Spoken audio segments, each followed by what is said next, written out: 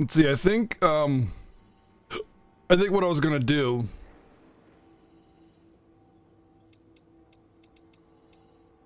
was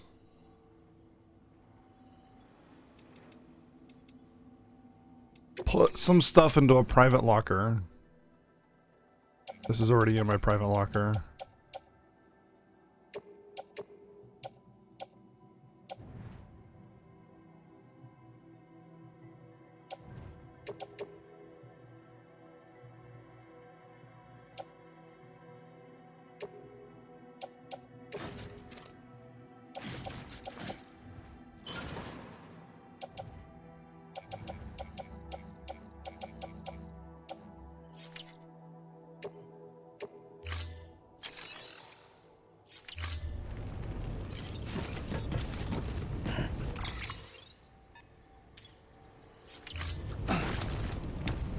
No.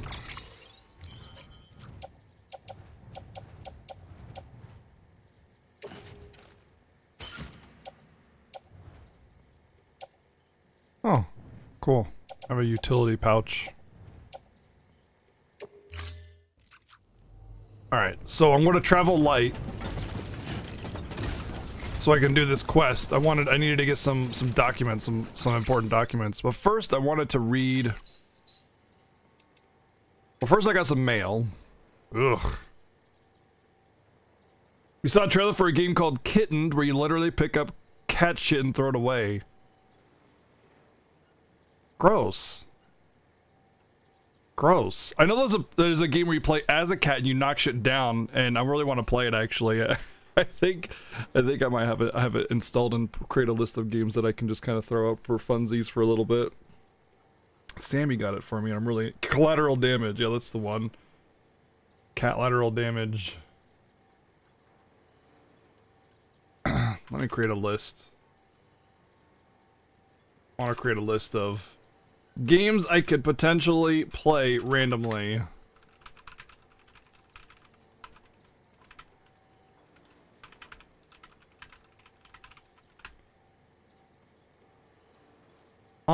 So you're gonna get a little bit of, if you weren't here yesterday, you're gonna get a little bit of lore and story as I read through some of these documents to catch up on a lot of the story I ignored yesterday since I was really tired. So hard work is paying off. Dear Sam, I wonder where you are right now, if it's somewhere powered by our wind farm. If anyone should be benefiting from our work, it's you. Until you brought us into the network, we could only provide power to a small region. Now we can send all the way to big cities and beyond, smiley face. I'm still not 100% on the details, but basically transmitting it via the beach means we don't suffer any additional loss due to increased distances. So it can go as far as we need it to. Good thing we kept the faith in the second expedition and kept this place properly maintained. You made our efforts worthwhile. We can't thank you enough. So I'm supposed to be the second expedition? What? Oh, okay. It's just weird because, like, I was supposed to, like, I never had a team, but everybody keeps talking about my team that I never had. The game is fun on VR. Bridge links makes the world a better place. Hey, Sam. Sounds like you're still showing us how it's all done. It's been making more and more I've been making more and more deliveries myself, though. I'll have you know, the Oxy really helps me to cope with my fears, so thanks for that. But don't go thinking I've got ice in my veins or anything. I still panic easy, and I still drop plenty of cargo when I do. Sweat face. Sweat drop. Doubt I'm the only one, though. I found plenty of stuff some of the other porters must have lost on a run. I try to do the right thing, take what dropped cargo I can to the nearest post block and leave weapons and gear in the share locker. Won't lie, sometimes I feel like saying fuck it and letting it lie, but what goes around comes around, right? I help recover some lost cargo, someone will do the same for me. That's how bridge links are formed after all. No, they weren't my team. They were just like they introduced themselves to me. Or the one guy did. He's like, hey, I'm blah, blah, blah, blah, blah. Oh, you're this guy. Okay. He had to introduce himself to me. He wasn't my team. He was just another guy. Most of us will never be legends like you. No shame in that. But if we work together and make connections, well, we can at least make the world a better place. And that's where bridge links come in. Together we can accomplish so much more than we could ever could. That's what the game is referring to as my team. But basically he said, oh, you're somebody with dooms, you need to help us take care of this corpse. And it's like, okay, sure, let's go. And then, you know, we get attacked and they die, and then suddenly my team died. And it's like, but they weren't my team, they were just a couple people. Nick Easton, cargo quantity, and your porter grade. How are your porter grades these days, Sam? I'm not sure you're aware that trying to account for all 5 factors is the basic premise. But if you're anything like me, you just want to deliver as much stuff as you can, am I right? If so, you could always just load yourself up with a massive haul and aim for a bridge's bonus for total cargo weight. Oh. Norman Reedus and the fetus. It's different. But I wouldn't say it's bad just yet. I know a lot of people are probably gonna judge this game very harshly right now because it's like, it's not super action game, you know? I don't know. Like, this is the first day. I can't really say too much on it until we get deeper into it and see if the gameplay expands. Nothing wrong with a simple approach, of course. In the good old days, it was easier. Roads were much better back then, so all you had to do is chuck all your stuff in the back of the truck and go for a drive. Can't do that now, though. Even if you've got a truck, they're usually more trouble than they're worth. Hell, sometimes you'll see them just sitting on the side of the road, locked and abandoned. Anyway, on the bright side, since lugging big loads of cargo is so hard these days, folks are really grateful when a porter manages it, hence the bonuses. Here at the distro center, for example, we have to make sure we've got plenty of food and materials in stock, which means we have to make every delivery count. I dread to think what would happen if we ran out of supplies. Well, I've said my piece, and now you know how to make yourself popular around these parts. Stack your cargo high. How did I get my bike back? I never lost it. Unless you're talking about the beginning of the game bike. This is a different bike. Still alive, new guy? 1 second.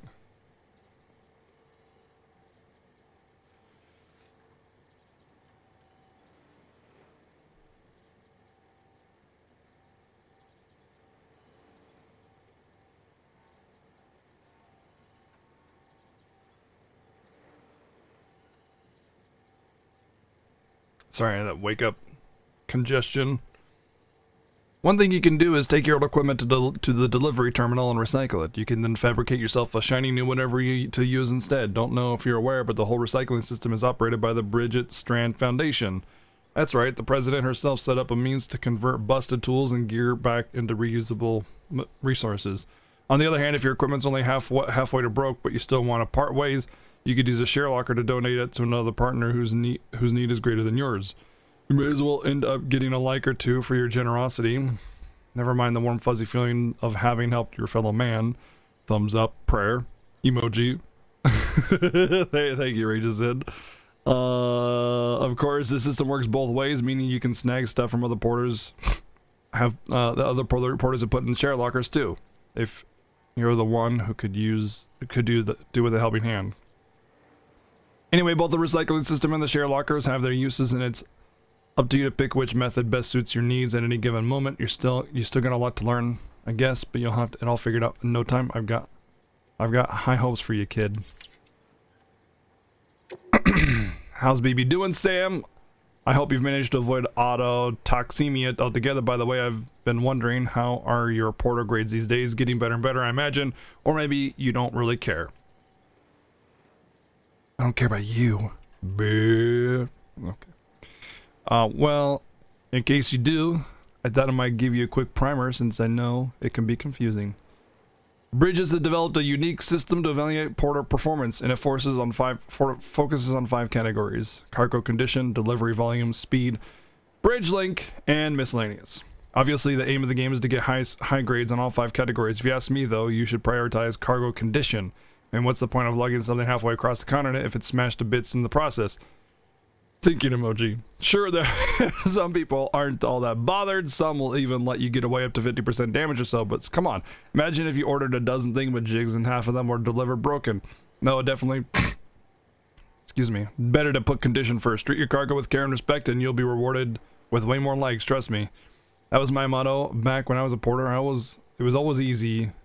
As you can imagine, sometimes things get dicey, but I learned to hang in there and deliver my cargo in one piece. You'll do better to bear that in mind, Sam. After all, we've got the potential to be a way better porter than I ever was. I've got the potential. Okay. Data, interviews. Oh man, that's a lot of reading. That's a lot of reading. He's trying to backseat us. I know. What an ass. Who? Die Hardman, Wire Bridges headquarters when 5 years ago. Humanity's biggest problem, logistics. War and famine have been inescapable parts of human life since the rise of our species, and while the fall of America hasn't changed the fundamental truth, it's fair to say that these issues aren't pressing concerns. Can you remember the last time you heard of a prepper dying of starvation, much less someone in a not city? No one's fighting over water or oil or anything else, which isn't to say that people don't occasionally run out of supplies, but that's almost never because of a real shortage. It's usually a problem with logistics.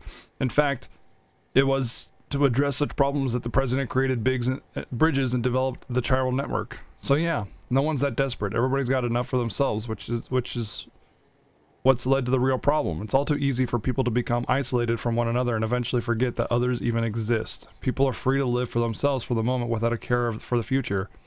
The president understood this better than anyone, and I know just how much a painter. That's like today.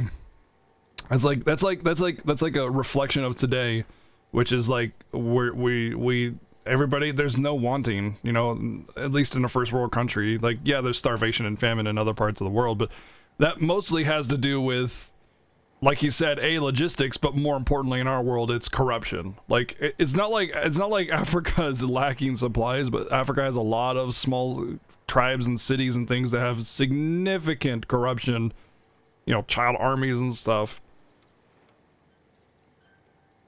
Overlords and that kind of thing. There's no lack of resources, just a lack of freedom, more or less. But anyway,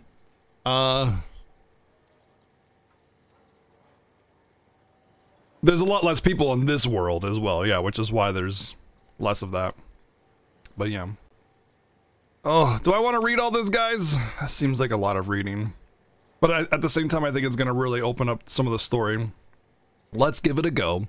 Necrosis in the ancient Egyptian view of life and death. From Bridges HQ, Hartman, 3 years ago. The Egyptians believed that we humans were composed of two elements, the Ha and the Ka. So the Ha and the Kappa. Got it. The BGG Ha and the Kappa. Lore. Feels lore, man.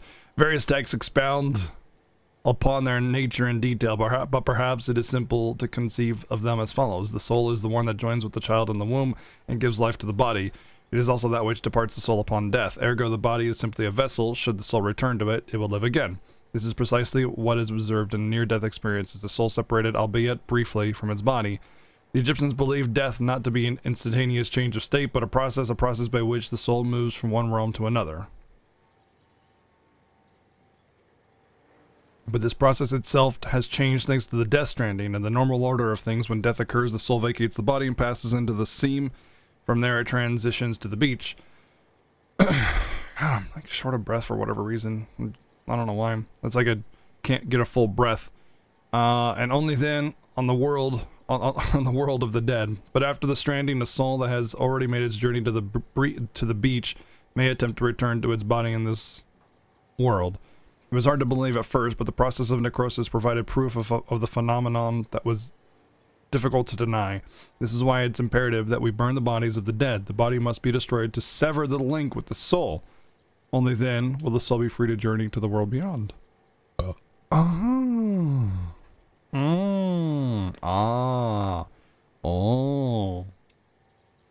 Chiral symmetry.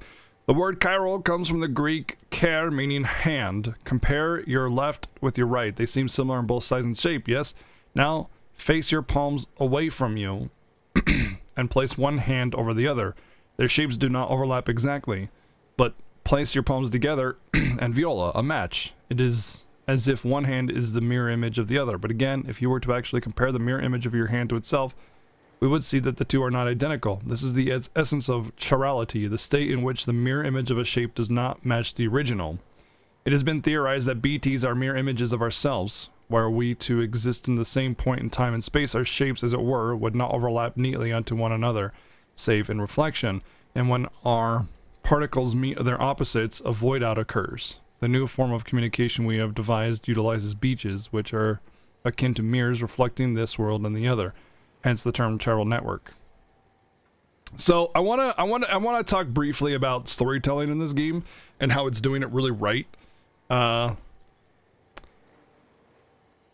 If I were playing some games, every time I heard an expression that I didn't know, it would go into like a 5-hour long dialogue paragraph about what it is and when it was developed and da da da da da da da da da da da da da, just oversaturation of dialogue.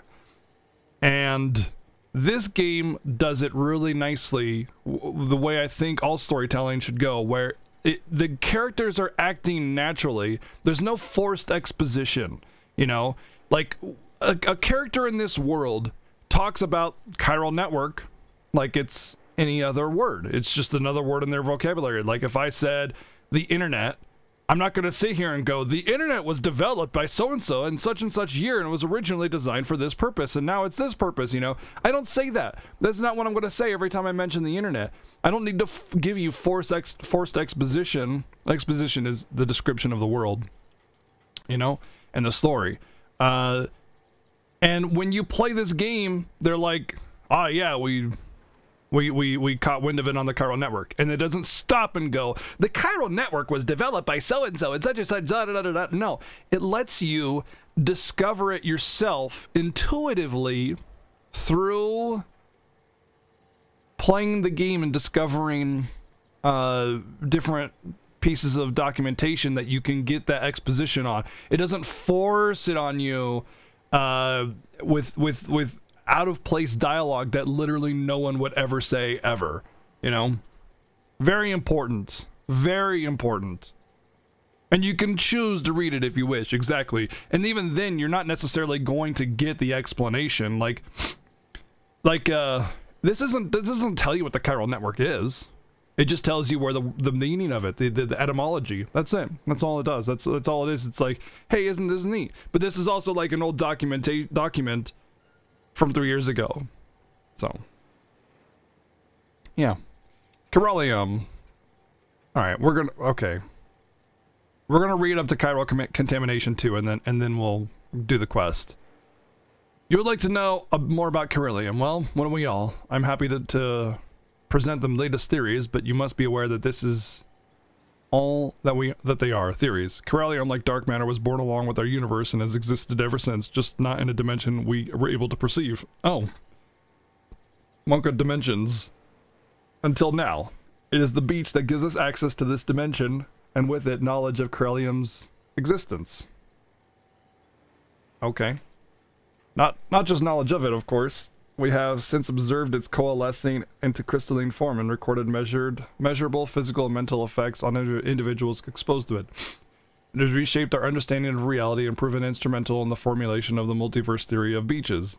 Chiral matter is not affected by the passage of time, and as far as these particles are concerned, none has elapsed since the Big Bang.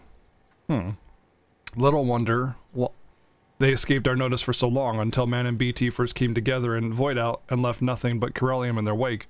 Many of these claims are yet to be verified, but I believe that is a fair summary of the scientific community's current consensus on the matter. No pun intended. There's a pun there? On the matter. I shall soon be headed west with the first expedition, and I look forward to learning more about Corellium and its connections to the beach along the way. Chiral contamination is the result of a prolonged exposure to chiral radiation, which is emitted by Corellium, a substance discovered at the same time as the beach. Prolonged exposure can significantly impact physical and mental health. The effects are not dissimilar from those observed in individuals exposed to extremely high levels of stress, levels which can be fatal even. Such traumatic experience can alter hormonal secretions, impair immune response, contribute to heart failure, and induce strokes. The most common symptom of chiral contamination is poor sleep quality due to vivid nightmares. If left unchecked, however, it can quickly progress to a more advanced stage in which it can quickly progress to a more advanced stage in which an aforementioned issue may be observed. The potential impact of an individual's mental health cannot be understated. The resulting hormonal imbalance frequently lead to heightened destructive impulses toward the self and others. Those dominated by such urges are named homodemons. the mad ones, homodemons. In the case of some porters, such as mules, impaired memory and judgment has led them to develop an irrational obsession with their profession, hence the homo gestalt moniker. While it should be feasible and preferable for most individuals to avoid chiral contamination at all costs, there are those with the demonstrated resistance who need not be so cautious. I speak, of course, of doom sufferers. What's up, Ironmog? Highlight. I'm BGG. Chiral contamination 2. Chiral contamination can be alleviated using similar methods to those used to alleviate stress, increased oxytocin secretion through contact with other people, administering smart drugs, and so forth. In recent years, however, a hormone dubbed Like-Chan, known to mitigate the effects of chiral contamination while also restoring basic physical and mental acuity, has attracted a great deal of attention from the scientific community. Unlike oxytocin, Like-Chan cannot be administered externally. It is secreted within the body, but only in response to external stimuli. It is said to be the hormone principally responsible for the positive feelings that occur when one achieves a goal, enjoys success, receives praise or gratitude, or any other form of like from a fellow human being. Am I seriously treating my chiral contamination by getting likes on Facebook? Is that seriously?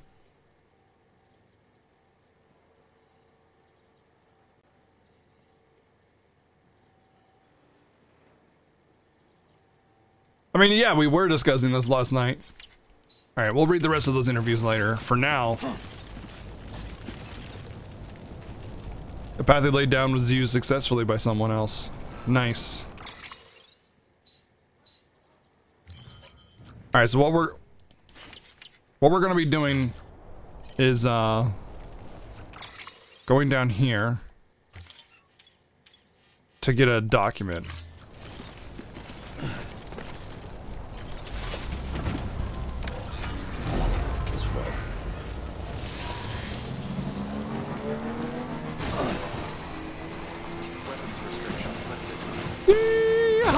Yeah. I'm sure it'll be fine. Totally fine.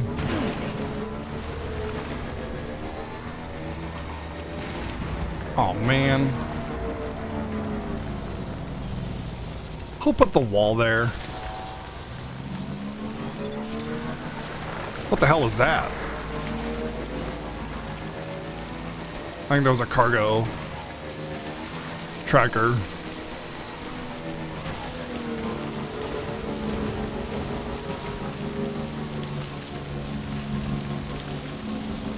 Oh, shit.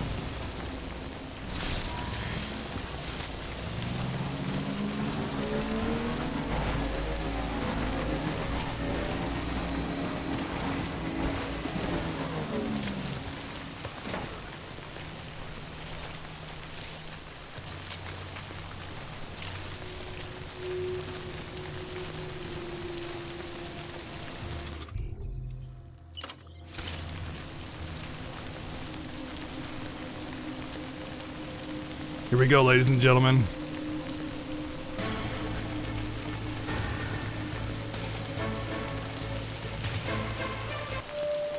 Excuse you.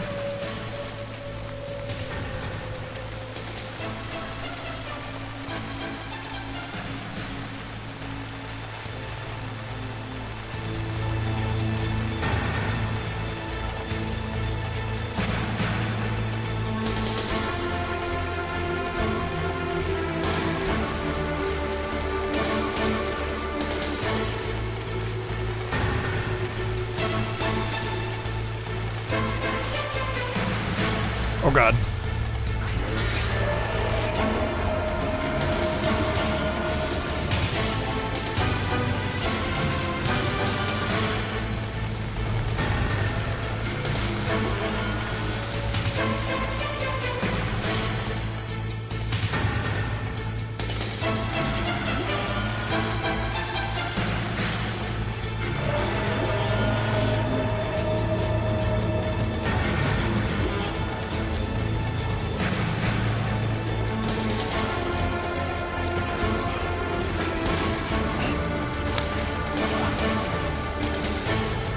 It didn't explode?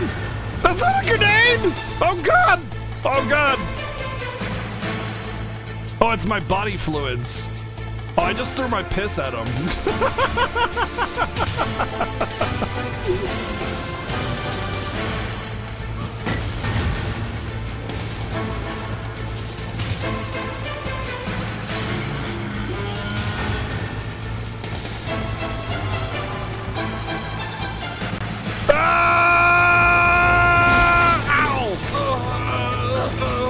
Okay. I have no choice. You must be punched.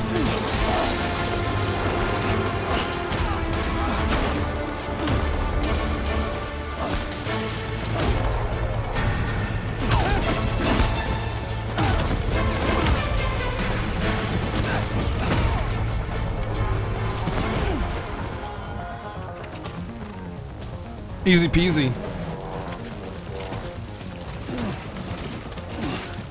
Easy peasy.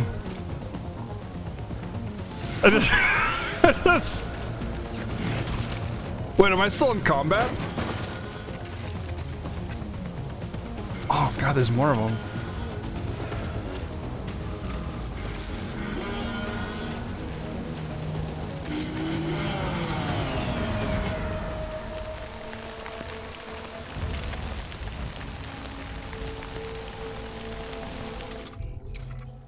How am I supposed to deal with them all grouped up?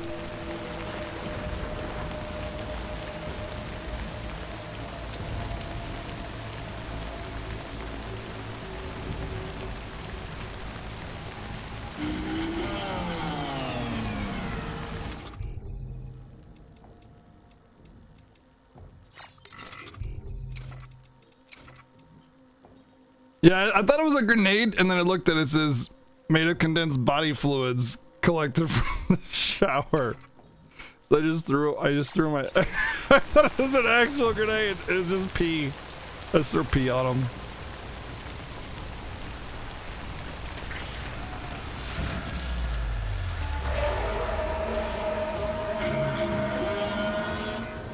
Come at me, nerds. Come on.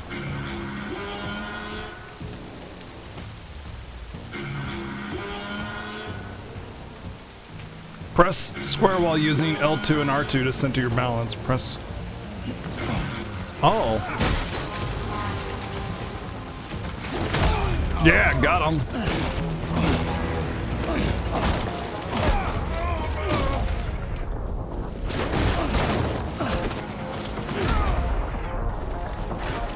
These guys are really bad at fighting.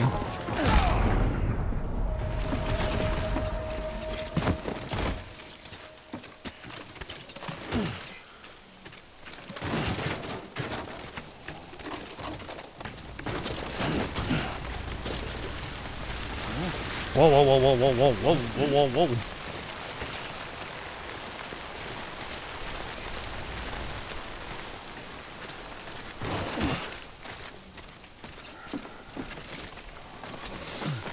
Why can't I pick those up? There we go.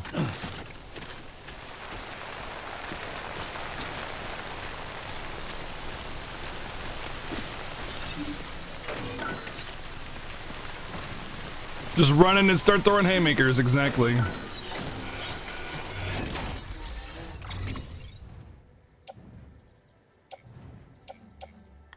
Oh, these are the things that are in storage. Okay.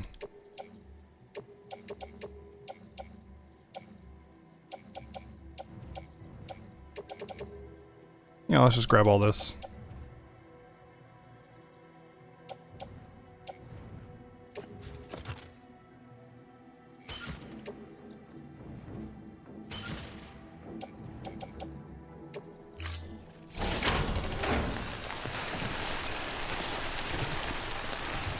I've never played Metal Gear Survive. Never heard of it. Oh no, that's the phone one, right? That's the phone one. That was something else, let me tell you. I mean, I never played it myself, but I heard about it, and I think all you need to do is hear about it to know how ridiculous that is.